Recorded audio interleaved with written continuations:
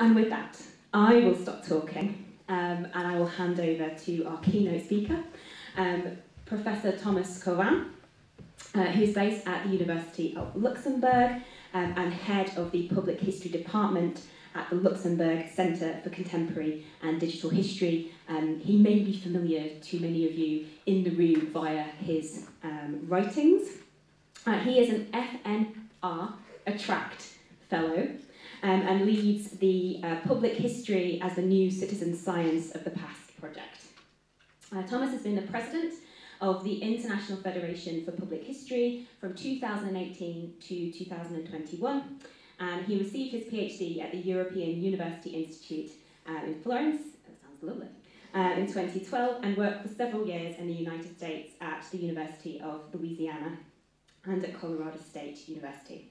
He's the author of Public History, a textbook of practice. Spoiler alert, for those of you who are starting the MA, you'll be reading a chapter of that in the next week or so. And he's also written several articles and book chapters on public history. So I will hand over to Thomas. Please give him a warm welcome.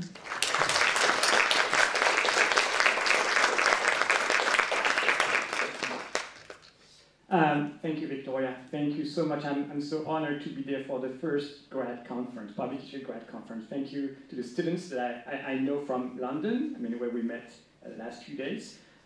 Thank you, Victoria. Thank you, the University of York. It's a great campus. That's my first time in York. I'm delighted to be there. It's a sunny day, and the program is fantastic. So I know I'm going to learn a lot today. Victoria asked me a difficult question: where is public history now? So I don't know where it is. I know it is. It's already something. And I thought about a couple of answers to your question that I will present today. So, well, first, where was public history before? It was everywhere and nowhere. We need to know where public history comes from, and there is this history of public history that I will slightly, discuss afterwards. But first, public historical practices were everywhere, right? History was done in museums for decades, centuries. Our history is nothing new, right? People have been practicing public history for decades, and people sometimes feel like, oh, that's public history? Well, I've been doing public history for years, so we are not here to tell people what they're doing, because most of people outside of universities were doing public history. And we have to be very careful not to tell them what to do, especially I'm an academic historian because I work in a university. I don't want to tell people in the museums, oh, that's what you should do, because they've been doing that way before I started to think about public history. So public historical practices were everywhere, but nowhere in the sense that there was no consensus about those practices. And being in the UK, I cannot not mention the historical workshops, the history workshops from the 70s, where, not where, but before we were even talking about public history. And to some extent, many extent, that was public history. That was public historical practice, although I doubt they would have used public history in the 1970s. So you had this long history of public history that led to, it was not the first one, but it was one of the first ones to use public history as an expression. Bob Kelly, in the 1970s, decided, well, I'm teaching students, and some of them don't want to teach. They don't want to be educators.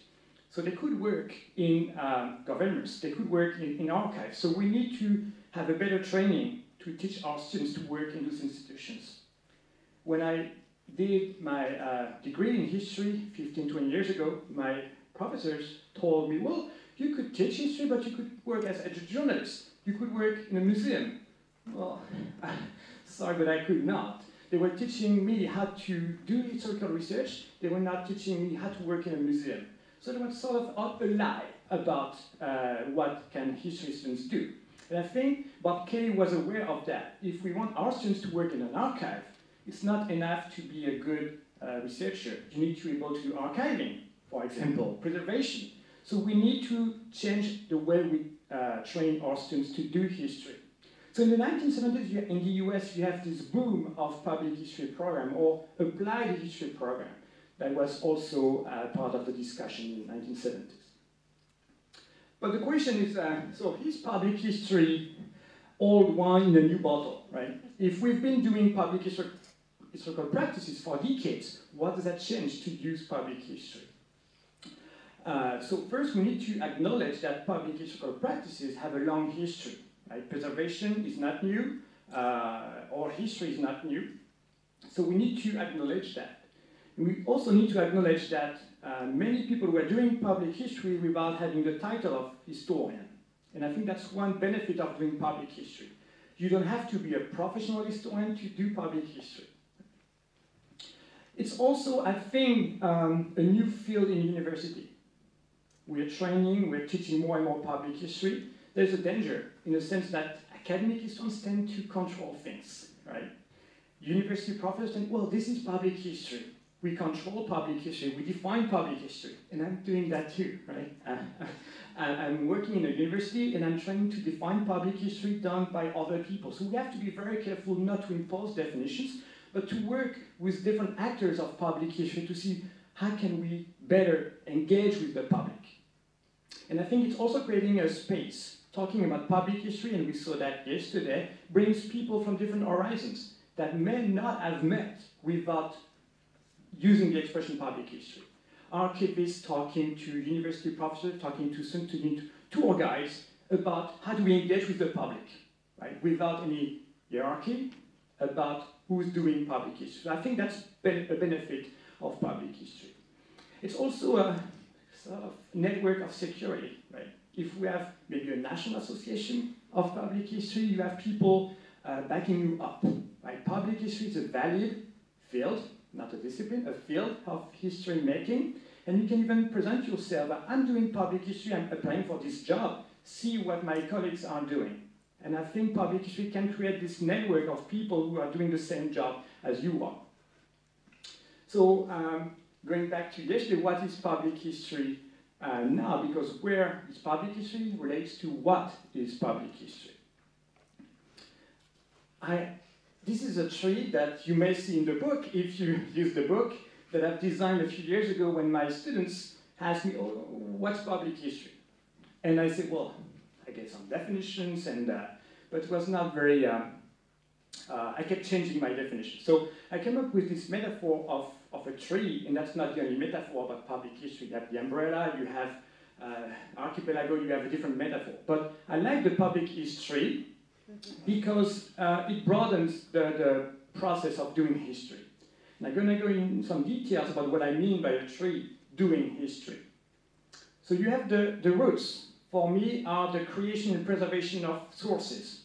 You do oral history, you preserve a building, you preserve emails, you preserve objects, you create sources. For me, that's part of public history. That's the roots. The trunk that you see there is the usual job of historians, using sources, interpreting sources, making sense to the past, right? That's what we usually do in history. But that's only one part of public history, because you have this, the branches, right? Usually when you do some research, you write an article, okay? But public history invites us to diversify the medium that we use to communicate to the publics, plural. So public history is about the multiplication of media that you can use to engage with the publics. So it could be comics. I have a PhD student who's doing a comic as a PhD research about the First World War. Could be exhibition, could be video games, could be obviously books and articles. But it's only one of the ways you can communicate with your publics.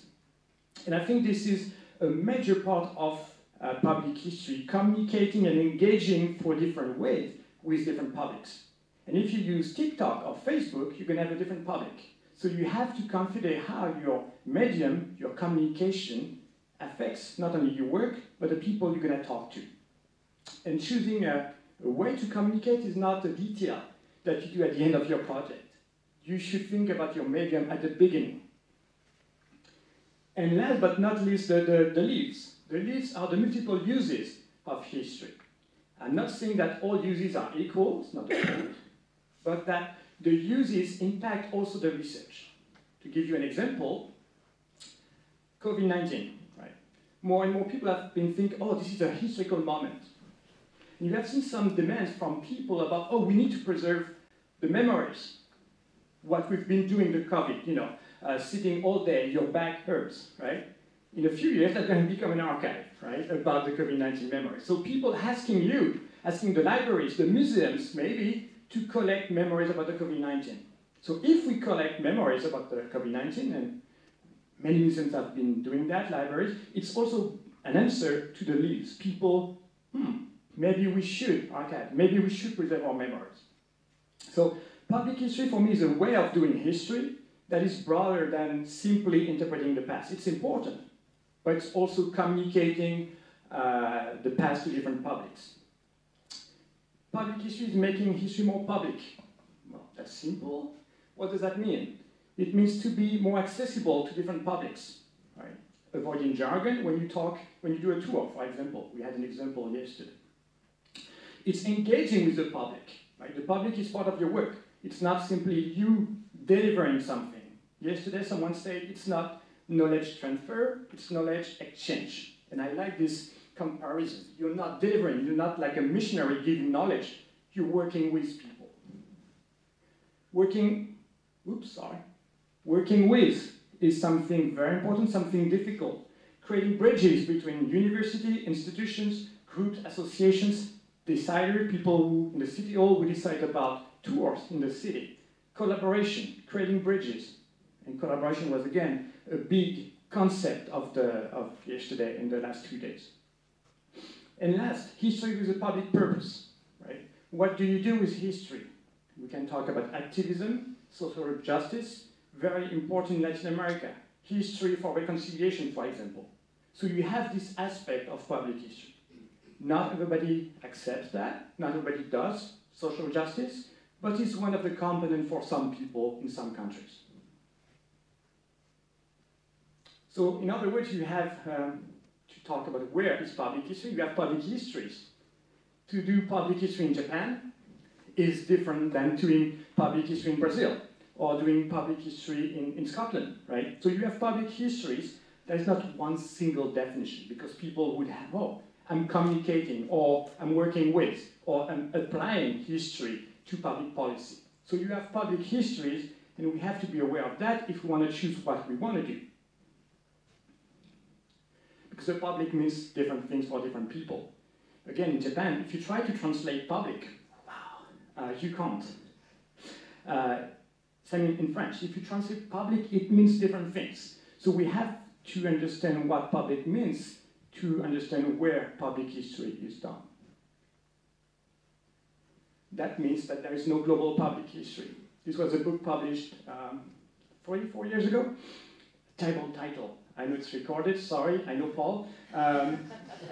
There's no global public history.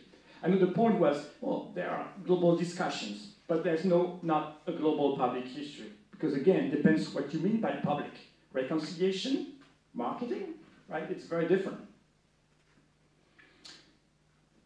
You have no global public history, but you have public history programs all over the world. And with some, you may see some pattern already, but it's growing in Europe. It's growing also in Latin America. Brazil is perhaps the biggest network of public history in the world, apart maybe from the US. But you have public history in India, in South Africa, in Australia. And there are new programs in Kenya and so on. And I think one of the major components is teaching, because public history is very important in teaching. And you have national associations, so the where. And I'm about to add United Kingdom here. So you have national associations of public history. You have the US, of course, you have Brazil, Spain since last year, Italy, Japan, Australia, New Zealand, Italy, and again, maybe soon UK. What does that mean? I think it's also a way of thinking about networks, placements, students talking to each other, finding jobs. What kind of jobs do public history students find? We don't really know because we don't have the data. So I think we need to better learn about where public history is done to inform our training. So you have an international development or rise of public history, which is also interesting. It's not one model. So we're not applying a North American model to the UK, because to some extent we're doing public history before them. but that's not how it works. Everybody is trying to construct its own definition of public history. And the International Federation, that's a website. We have a Facebook, social media, which is helpful for jobs, connecting people, knowing about projects. I encourage you to not only become a member, but follow us on social media. That usually gives us some great ideas to connect. So to make the question even more difficult, where is public history going tomorrow? Again, I think in training. And training, I said public university training, but the training in university is always connected to outside the university. You learn public history in museums, you learn public history in media production, you learn public history in guided tour. So teaching is not only in the university. And I think that's something we all agree, that you learn public history in the classroom, okay, in the theory. I'm thinking, yes, you're here. But also in the practices. And placements are very important because you practice public history, you learn, sometimes you get a job from placement. And why? Because you may know that it's not because you're a good researcher that you're a good teacher. I was trained as a good researcher. The first time I taught in a public school, middle school, it was terrible. It was so bad. I was not a good teacher at all. I had to learn how to become a teacher. So moving from historical research to teaching is quite different. And I know you know that if you've been teaching. The same for public history. You can be a good researcher, you go to the archives, or write a terrific essay, yes. And then you're communicating in a podcast. You're too fast, right? You're using jargon. You need to learn how to communicate your work. And teaching helps us, myself included, because I'm learning from my students, how to communicate history, how to work with people, building trust. I've never been taught in school how to build trust with partners, but if you don't build that trust, collaboration will be extremely difficult. So we need to learn new skills. And there is no survey in Europe, yes, but there was one in the US a few years ago about what skills employers want from public history students. It may be small, but here you have for entry level, and they say, well, written and oral communication, yes. Historical research, yes. Historiography, yes. But then also public speaking, project management, archiving, and so on. So it means that we have maybe some additional skills to learn in public history. And this question, in the future, what do you think will be the most important skills? Fundraising. It is a bit depressing, but it's so true too, especially it was done before COVID. If you ask now, fundraising will be even more important. So that's why we have workshops about grant application. How do you apply for a grant? It's not only for public history. Any postdoc should be able to write a grant, because that's how we get money now, and money is project collaboration. So you have a few skills that we're trying to add to the curriculum. The danger is that we have so many skills that it's overwhelming for students. We're asking them to become good researchers and then good public speaker, and then it's exhausting. So we need to choose where we want to be. So where is public history informs how we teach public history. This is last week from London, Canada, not London, UK. Introduction to Public History. So it was a classroom discussion. That's the whiteboard that they use. I don't know if you can read, but they say, well, different public, communicating, non-tribal, academic versus public history. And I highlighted what I think are the three most important keywords: collaboration, working with, accessible, shared authority. How do you work with people when you're not only delivering knowledge, but you're exchanging knowledge? And I added, because I wanted to make things even more complex, polyvocality. When you work with different people, they have different interpretations of the same event. How do you deal with that? Right? When you have an exhibition and you have different understanding of World War II or the Battle of the Boyne, you know? How do you make an exhibition with multiple voices? And where is history? Because sometimes we do so public things that we forget about history. Sometimes my students forget about archives, being critical about archives. So we should not lose sight of history in public history either. And about the where, these are a few questions that I got, I heard from conferences, from people who sometimes are very critical about public history. And the most critical people are usually my colleagues, historians. Anthropologists, fine. Media experts, fine. Sociologists, yeah. Political scientists, yes. Heritage, yes. Who criticize you? Historians, because they say, well, you can't share authority with the public, right? It's not possible. So a couple of concepts that people have been discussing in public history, and I think very important: authority, right? Who has authority? Not only who owns the past, that's a different question, but who has the authority to tell history? Expertise. What is expertise in history? When you interview someone who went through an event, a witness, who has expertise? You, her, him? That's something very important in discussing the theory of public history. And memories. I keep going to conferences where some people think that memories and public history are the same thing. I always disagree. I think memories are important, and we need to understand how groups create memories or remember things. But memory studies and public history are not the same thing. And memory studies have been done and doing great things. For me, public history is not exactly the same. In public history, you have, in memory studies, you study groups as sources, usually, right? You study memories.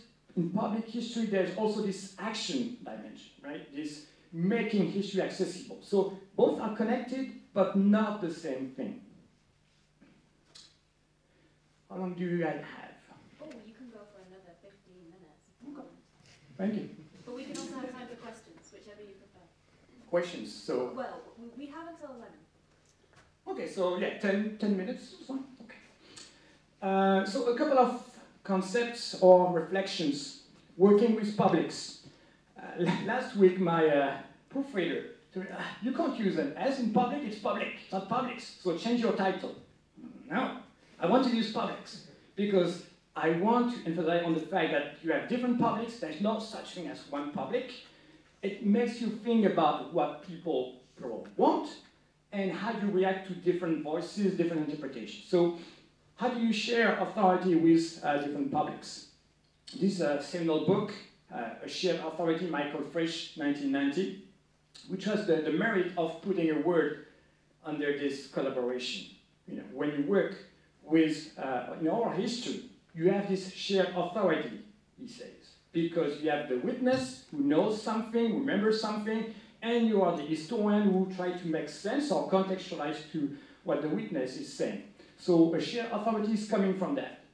Okay, fair enough. How do you do that in an exhibition? That's way more difficult. So the key idea is that sharing is not a given. Sharing is always a process. It's discussed. You're not sharing your authority with the museum or the group.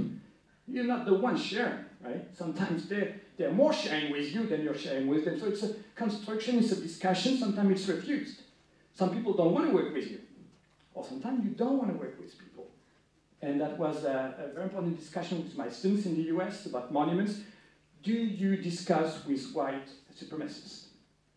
And there's no one single answer, but the question is, sometimes you don't want, and they don't want to work with you, and that's fine.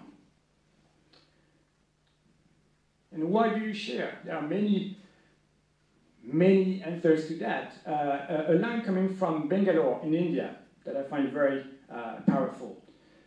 We belong to that very India which finds no place in the textbooks of history. You share because some voices have been underrepresented by dominant narrative. You share because some groups or some parts of history have been silenced. And that's actually the title of this brilliant book, Silencing the Past, which explains or trying to explore how archiving is silencing, right? Because you have power and powerful structure in archiving. Who decides what to archive, right? Before the archive, during the archives. I think public history is this also self-reflection about how do we know what we know, who's not in the narrative, and maybe working with people who don't have written sources, like in the indigenous communities in the US, who have a more oral history tradition, right? So no written archives. if you think about what you have in the archives and what you don't have, maybe it impacts whom you're working with. And sharing is not losing, right? That's a criticism from some historians. I can't share something with someone who doesn't have an expertise. Well, it's not like I share, I lose, right? It's more complex than that, right? It's an exchange. You're not losing, you're doing a history degree, doesn't mean that you're losing your authority when you work with a community, right? You're exchanging expertise. And I prefer that exchange than this hierarchy of authority. And again, we're not the first ones to discover these different levels of participation. It's just that historians are late. You have this ladder of participation, 1969, about public policy, Einstein, that says that you have different levels of participation. It's not, oh, participatory or not. You have different levels. 1969, from manipulation to citizen control, like 50 years ago. On In Assignment 2010, the Participatory Museum, a great book, and she says that you have different levels of participation in museums, and not everything has to be fully participatory.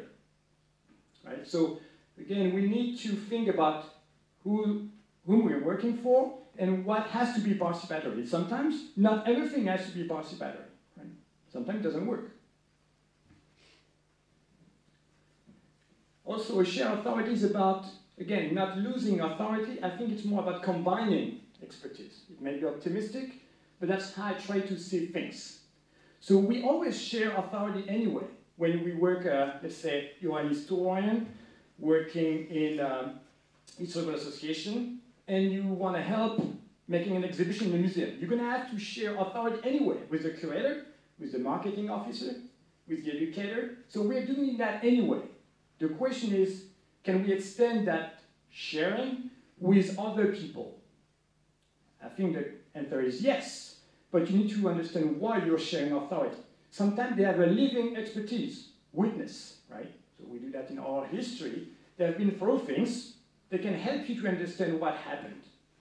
They have living tradition. This is an example of a Chicago museum where you have a representative of the native community in Chicago helping to understand the history of that artifact. So you have the curator, and you have that representative of the community who is helping to understand how you should design the exhibition according to the tradition of that object.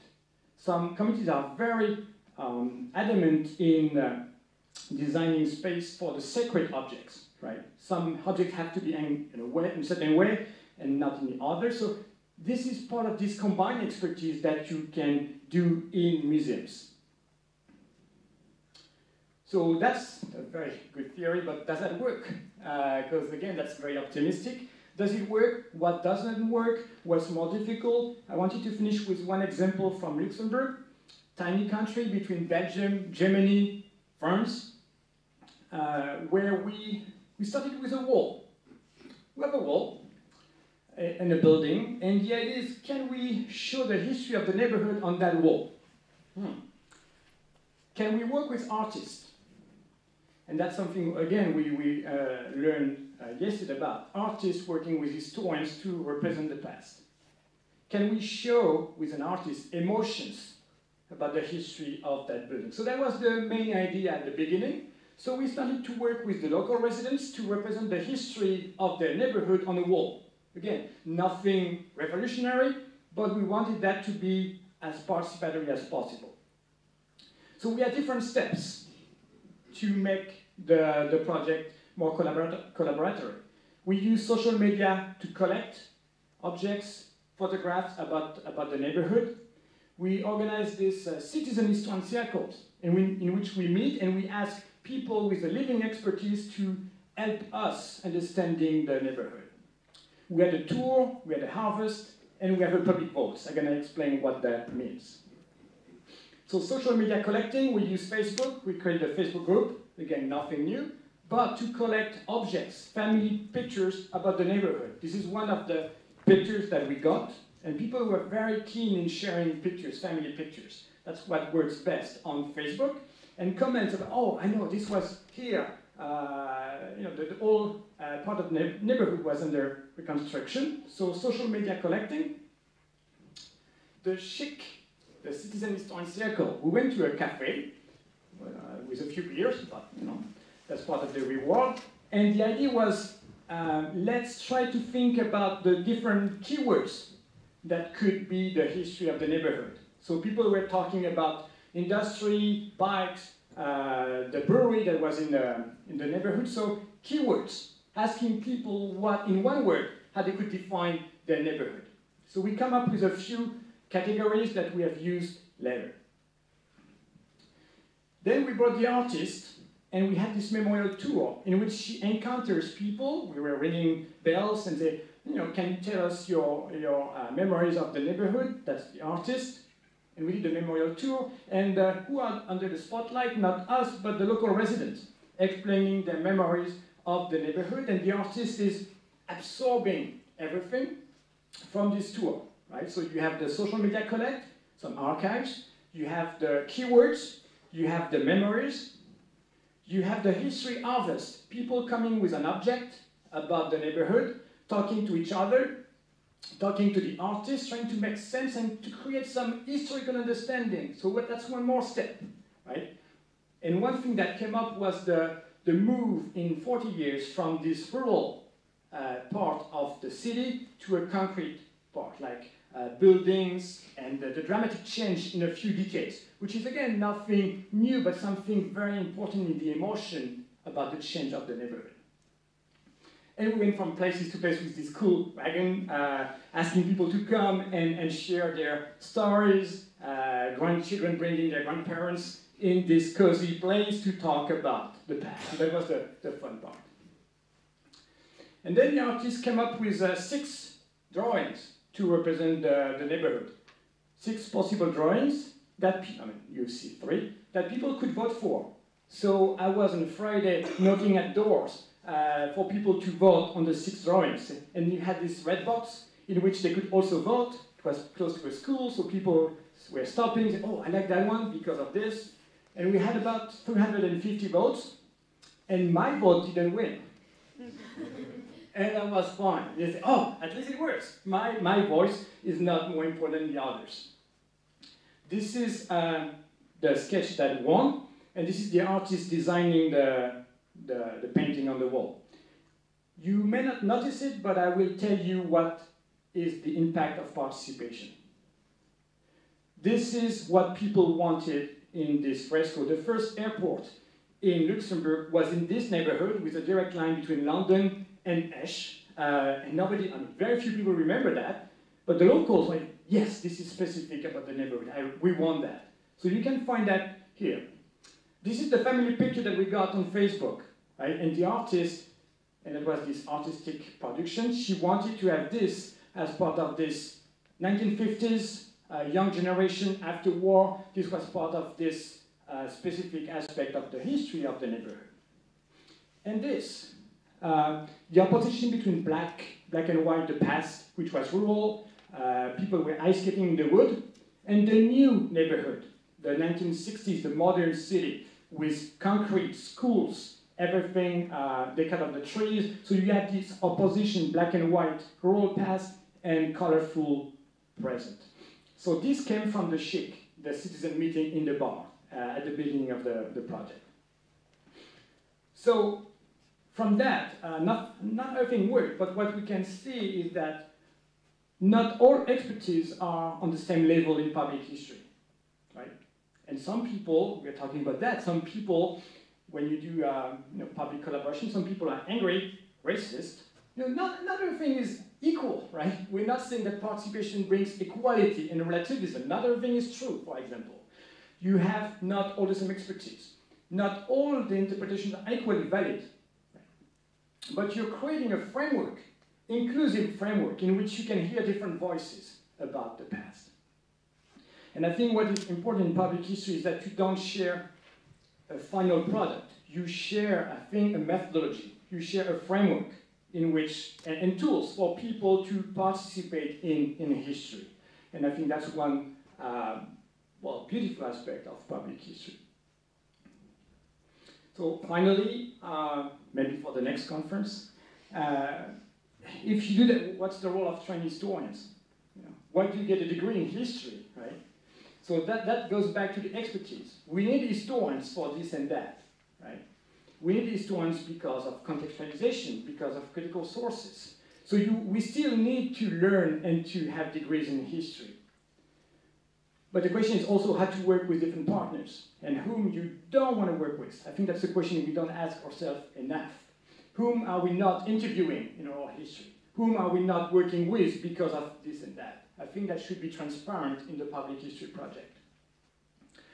And I think that the last thing is we need more training to be able to be part of the public space. We hear so many opinions on social media, and that's fine. So many opinions about the past. We hear very little and few historians because sometimes we don't have the tools to be in the public space. So if we get the tools, I'm not saying that racist comments and racist opinions will disappear, no. But voices from historians and historians may be more heard because we know how to communicate, we know how to work with different partners to be more powerful. So I think that's the optimistic word for the conclusion. Thank you for your attention, and I hope you have many questions.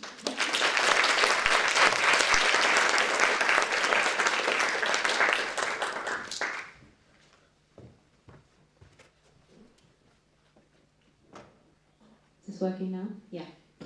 Thank you so much, Thomas.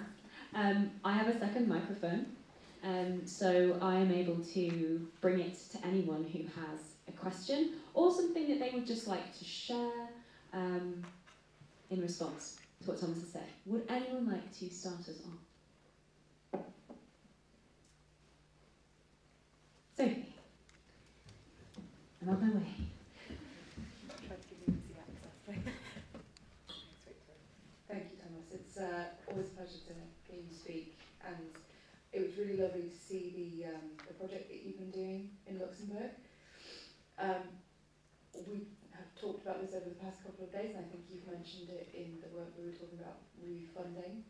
I wonder if you could say a little bit more about the funding of that project, because I think there's a lot of work that we as public historians would like to do, but we realise that the stumbling block is the money. And I suppose whether you have any thoughts on how we do this in a more economical way, but one that isn't exploitative. So that's quite a big question for you there, Thomas. Yes, thank you, Sophie. This is a very important question. That project was easy in the sense that I got the funding for 5 years. The problem, and I think that I'll try to answer your question, is that it's not a participatory funding. And I think that's one drawback, I don't know about the UK, but drawback in Luxembourg, in France, and Italy. You have more or less to be an academic to ask for funding. And the funders are very reluctant to have participatory funding application. What I want to develop is for the committees to get the money as well, because most of them are volunteering, and that's a lot to ask them. And what do they get, right? I'm paid for what I do, they're not paid for what they do. And my university doesn't want to pay them. We can't even pay guests, which is so we need to change the funding applications, and I think we are lucky to have a funding agency who's listening to us. And if we want to do participation, it's not only in the final project, that should be in the grant application. So writing grants with partners, and I think you do it better in the UK than we do in Luxembourg, and that's the model I would like to discuss more, to have people from the beginning, communities, associations working with us so that they tell us also what they need, what they want, and a way to get money. Because the only thing is, you can invite them to the event. Yes, okay. And museums have the same problems. Sometimes they can't pay their participants, so they invite them to a trip. But again, that's a biased way of using money. So I don't have a solution, but I know that's a problem that we should work on, having this participatory grant application, and also to help them to apply for grants, right? Because those are skills to apply for grants. You have jargon that you need to use. You have tricks. And if we can help communities to apply also for themselves, that would be great. But for them to get money would be that's a very important point. Thank you. Yes, over here. Ooh, traffic jam. Thank you. Yeah, it was really interesting to hear about that project. Thank you. I was wondering, I'm talking about money as well, I'm afraid. But do you think that model that you were talking about, where it's a community project from the start, is more common in arts funding? And that's something that probably the historians don't look at enough. So, for instance, in this country, the Arts Council, the artists could apply, and that's something that people don't look at enough. Yeah, maybe that's, I would think so. I'm not sure, because I'm not familiar with the art application. I would assume so, and I think that's a good idea to learn more from art application in public funding, because you have this community participation even more than in public history. So I would tend to think so. How it works, I don't know. But I'm very open to get your suggestions about that. That should be a model we could develop in public. Again, historians are late. We think that we're developing public history, but people have been doing that in arts way before. So we should be inspired by those models, if there are any models.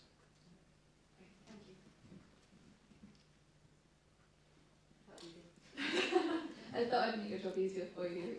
You could just have passed it between you. Thank you, Thomas. That was a really interesting overview, and I really liked how you moved through time there. I'm really intrigued about the point you made regarding more training needed for historians and how to be historians in public spaces, because I think that's also something that came out of the conference in London as well. I wondered if you had any more specific ideas about what those areas might be, and maybe the ways in which we could go about making that training happen. Yes. Big question, sorry. No, that's a very important question, and actually the point we got from London is that we should hear and work more with students, because we had this student takeover, and they were telling us what works and what could work better, and I think this is something we should all do, like exiting students telling us, once they got their mark, final exams, telling us, oh, actually, you should do more on that. I think it depends where you want to be. Public history is so wide, so broad, that you could do everything. I think it's very important to have core teaching, for example, the theory or history, but you also have options that you should develop. For example, if you want to work more in museums, or if you want more in heritage management or in podcasting, then you would require different skills. What I like in Introduction to Public History is communicating. So I'm asking my students to do a short research and then to communicate that research through a podcast, for example. And writing a script is the skill that I want them to learn, in addition to public speaking. How to breathe, for example, which sounds super easy. It's not, right? So working with my colleagues from the Performance Center and theater about, how do you speak in front of a mic? Where do you breathe? How fast do you go? So those are soft skills, but super important if you want to work in communication. And it's not only, public history is just communication. No, it's how you deliver your work, right? If you don't know how to write, your dissertation might be difficult.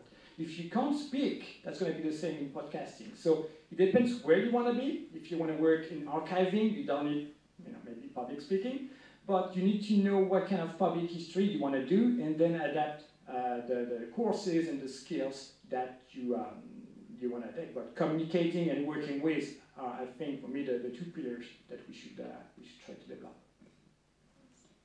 Hopefully we do some of that here. George.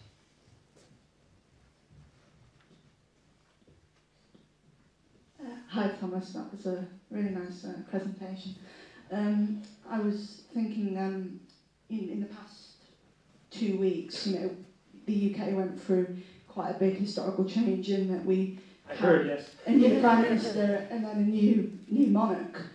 And watching the responses You've got a lot of social media responses, a lot of, you know, platforms like the BBC saying share your tributes, and there were so many pictures coming in, and it did make me wonder, you know, as you were saying here, having more trained history students in the public space, with social media, it is possibly difficult maybe for historians to grasp social media. Do you think that students in that sense are like the bridge between common social media platforms and history as an academia, in helping you know, academics, you know, communicate with people on emerging social media trends? In so many ways, yes. I mean, the ball is in your court. I mean, students are those who are going to pave the way of what public history will be.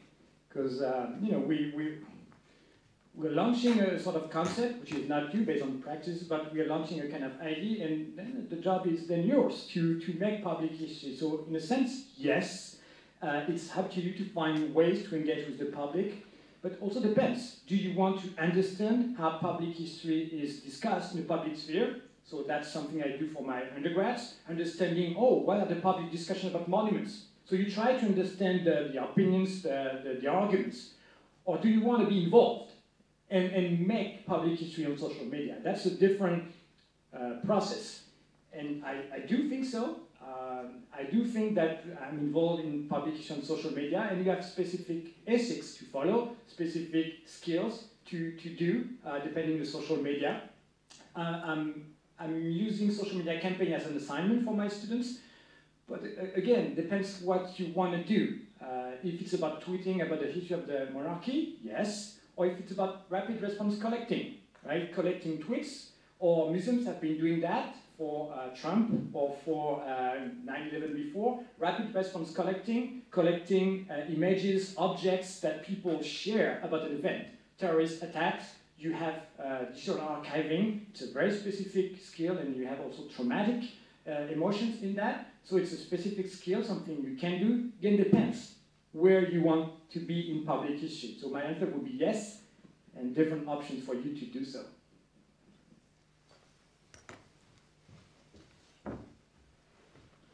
Hi, thank you for the overview and everything. I think my question is more like picking on the vocab.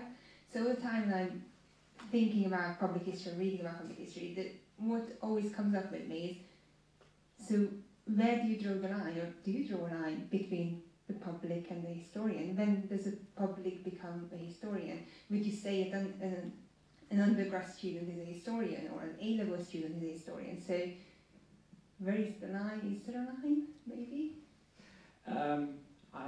It's a good question. I try not to use the word public historian. I try not to use the word historian, especially when I work with partners. Because when I say, oh, I'm an historian, they either look at me like I'm the expert, or they shut up because they're afraid of what I'm going to say. So what I'm saying is I'm a public history practitioner, and I have friends who are YouTubers, and I consider them as public history practitioners. So I don't draw the line, I use the tree. Say, well, you help me communicate. I'm doing the research, I'm only one actor of the process. And I try to, I don't know if that word exists in English, disarm. It's a French name, like you, well, the conflict, the tension. And I don't draw the line, and I'm not drawing a line between public history and academic history, because it's very difficult to define what is what. I'm thinking in terms of public levels of public history. It's more or less public, it's more or less accessible, it's more or less participatory, it's more or less history, and we can talk about that too. I mean, not everything is history. You have Facebook groups are all about sharing nostalgic pictures. Oh, it was way before, it was better before, right? How do you deal with that? So you have levels, and I prefer levels to lines. So I never say I'm a public historian, I'm an historian, and they are communicators. Public history practitioners for me is more useful.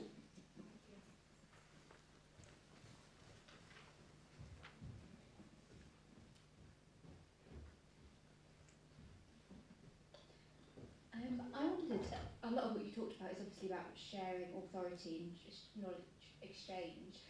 Sometimes it can be very difficult when you're working with lots of different partners with lots of different voices to distill that into a product like an exhibition, but also to make all of those people feel heard and work with different groups, particularly if, sort of as you mentioned, you may not necessarily agree with some of their values, for example.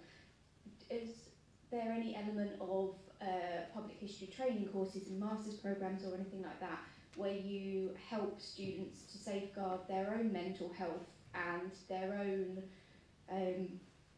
safety in some ways whilst doing public history projects? Yeah, there are two questions here about different voices. No, different voices and your mental health. And coming from the US where mental health is a thing. I mean, we talk about it. We do things about mental health. And it's part of the graduate programs, right? Because this is how they work. They have many flows, but you know, mental health is something we discuss. And I think it's maybe even more difficult in public history because it's so much connected to the present. You're working with living people and not archives only, right? And can be first traumatic, and there are plenty of discussion about archives and trauma. When do you not archive, for example? These kind of things that are part of the theory, but also connected to your ethical practice. But also detaching yourself from your project, which is so difficult when you're sometimes so passionate about that project. You know, it's weekdays, weekend. The partners become friends, right? And you work for. I mean, social justice is so powerful. You talk to people in Bogota about peace and reconciliation, people who lost. I think it's sometimes also important to detach yourself from. I have no perfect solution, but I think this is something of the ethics that we should be teaching and also learning from students in the class, talking about ethics, talking about how do you protect yourself on social media, for example, when you have bad people talking to you, answering to you, and so you have this ethics of protection, which is not only on social media. We should include more about ethics of protecting yourself and discussion about the effect of history. Effect of history and emotions. It's not only in your dissertation, it's also in your life. And I don't think we talk enough about it. So I don't know, maybe one solution would be to include that not as a course policy in your syllabus, but having sessions about ethics and talking about the impact of history on your life.